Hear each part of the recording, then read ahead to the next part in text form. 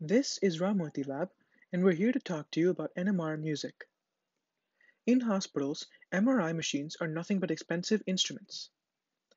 Although they show us visuals, they're actually recording audio frequencies. This is very similar to the NMR machines we see in chemistry labs. In fact, MRI machines were previously called NMRI machines, based on the naming for NMR. These NMR machines in chemistry labs are able to also record various audio frequencies for many different chemical compounds. The spectra produced, which look like this, are basically visually showing the many audio frequencies that are recorded. So, we can take these audio frequencies and generate musical notes.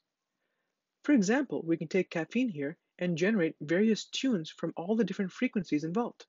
We can also take a variety of other compounds and do the same. Why is this important? In chemistry classrooms, NMR is often taught with chemistry, physics, and math, which is a very challenging combination. However, by using music, students are far more interested and willing to learn the topic. Also, this creative combination of science and art can let us actually hear molecules. So, if you're a musician or chemist interested in this study, please contact us. We would love to have you collaborate with us. Thanks.